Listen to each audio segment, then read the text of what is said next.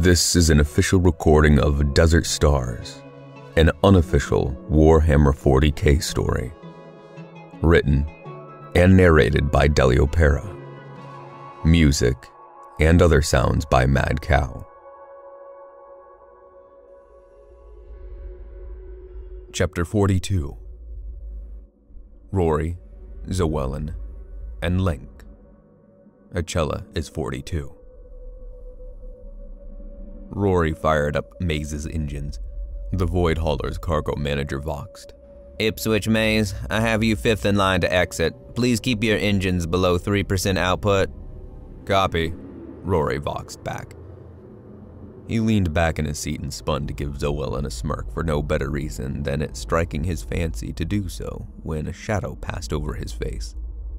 Hovering over his shoulder was the silent specter, Link. God almighty! Rory jumped. Emperor alive, you've got to stop doing that, Link. Please. Make some noise when you're that close to me. You're terrifying. The machine could move without sound if it wished, and it could move anywhere it wanted. Rory had seen it scuttle across the ceiling of Ipswich, condense its mass into a form resembling a centipede, and crawl through a space so small Rory wouldn't have been able to get his own head into the same spot. And anywhere Link went, Von Peps was right there.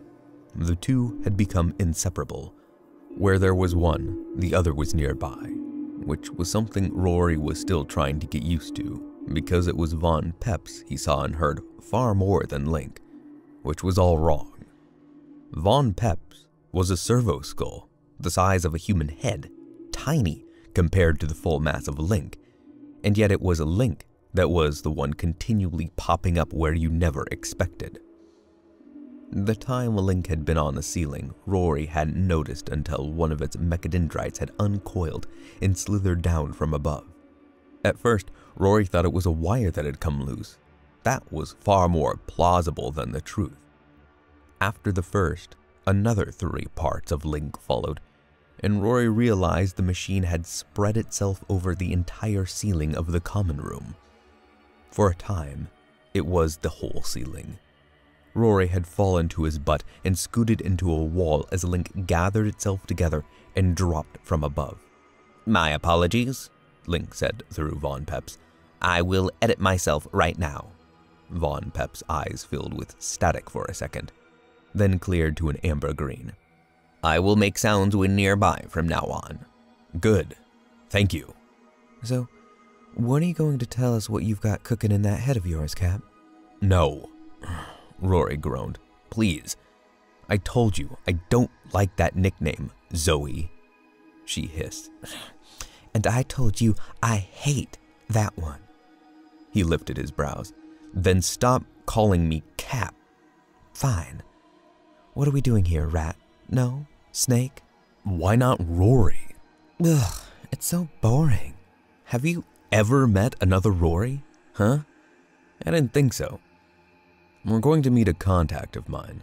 A pair of them, actually. They're twins. The Goini twins, Mikkel and Tavi. Link, Von Peps said. Okay. The Goinies of Asilgo, and what are they going to tell us? If I knew that, we wouldn't be here. No, of course not. But you must have a reason for wanting to talk to them. The Vox crackled to life. Ipswich Maze, you're clear for departure. Fly safe, and may the Emperor watch over you. Thanks, and he you. Rory flicked the Vox off and throttled up to 10%. The cargo exit hall ended at a wall in another 50 yards, and Rory nosed Ipswich down 45 degrees to point at an opening with the expanse of space on the other side. Far distant stars littered the blackness. As Rory pushed the engines up to 25%, and they left the Void Hauler behind, larger celestial bodies came into view. Largest of all was the planet of Asilgo. It's different.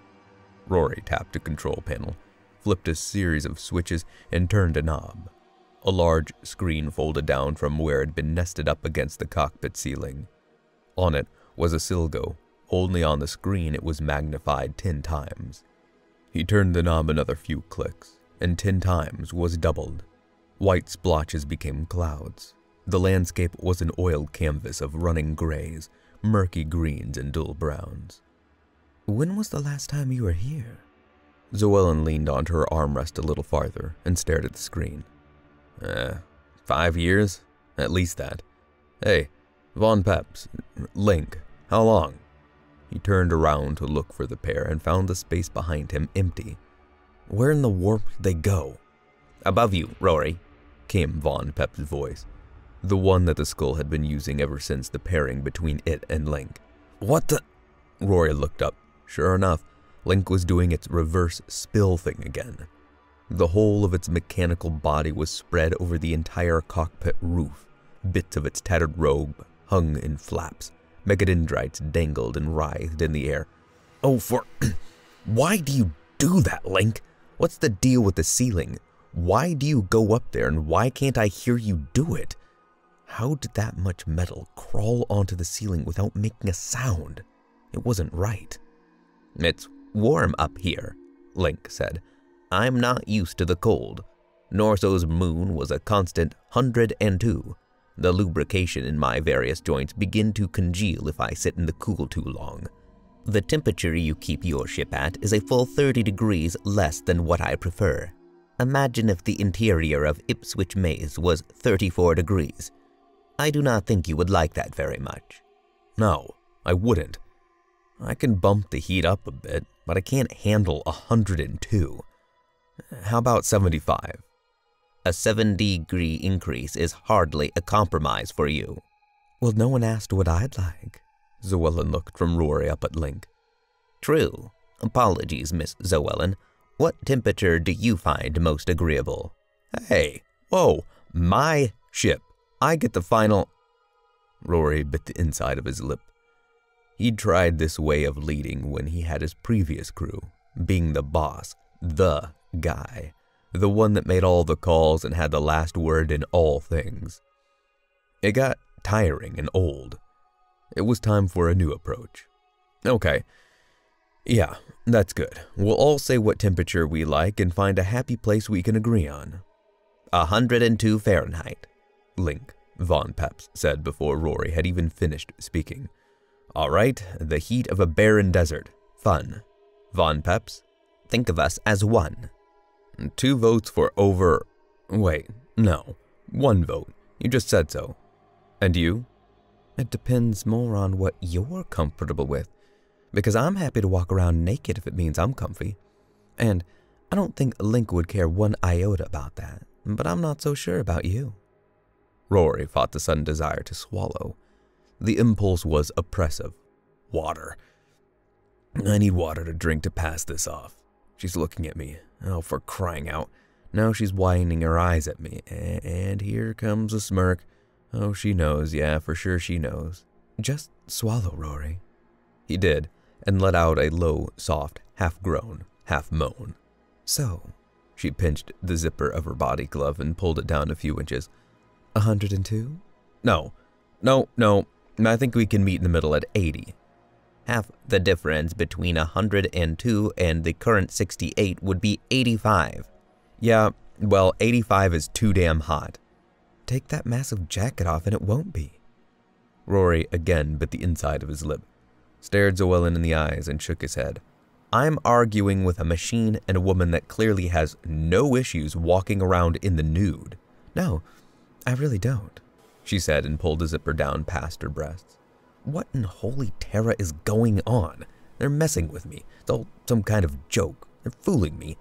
80? Okay, 80. Let's try that for a day. Give me at least that. This is still my ship. Zoellen and Link, who was gathering itself up and dropping back to the floor, shared a quick look. Okay. Zoellen let go of her zipper and showed Rory her palms. Okay, a day. But I'm with Link on this one. It's too damn cold in here. Rory scowled. It's what I'm used to. I'm not good with change. Just give me a day, all right? He threw himself past the 2 others on his way out of the cockpit, then paused before leaving. One of you take over landing us. I have the twins' coordinates locked in already. What are you going to do? Zoellen asked. Think.